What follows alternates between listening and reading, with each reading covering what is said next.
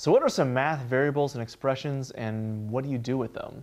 Hi, I'm Jimmy Chang. I've been teaching college mathematics for 9 years, and we often use math variables and expressions to try to figure out what the unknowns are, as well as what it is that we're trying to solve for. So when it comes to variables, it often is intimidating, but what variables are, you're actually just trying to figure out what the missing numbers happen to be.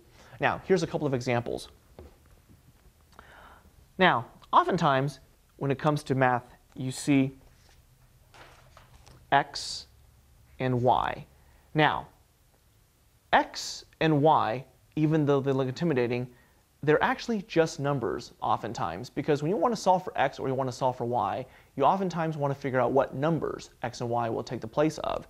Now, the more variables that you have, the more unknowns that you will get. Now, oftentimes x and y are the most popularly used, but once in a while you're also going to see z as well as the letters w. But again, those aren't the only letters. Oftentimes L is used to express length, W used to express width, etc.